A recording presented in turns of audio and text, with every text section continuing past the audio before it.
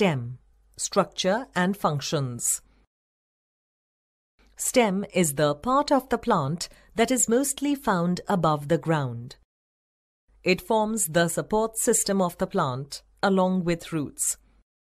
It also bears the branches, leaves, flowers and fruits. But is that all we need to know about stems? Certainly not.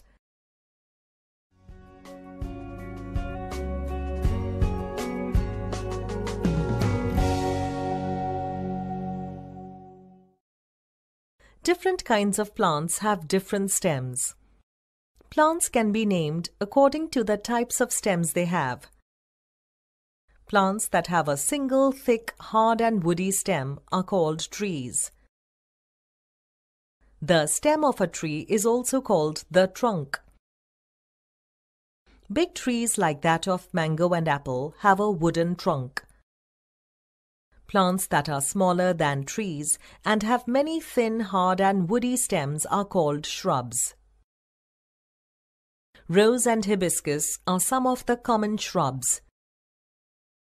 Herbs are plants that have a soft and green stems.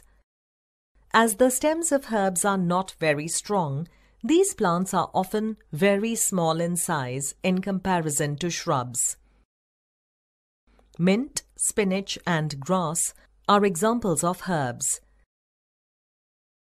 Another category of plants that have very weak and thin stems are creepers and climbers.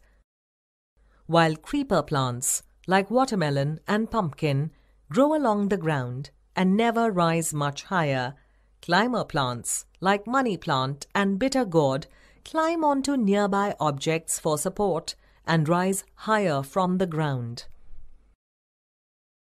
Apart from giving support and bearing branches, leaves, flowers and fruits, one very important function of the stem is to carry water and minerals absorbed by the roots to different parts of the plant.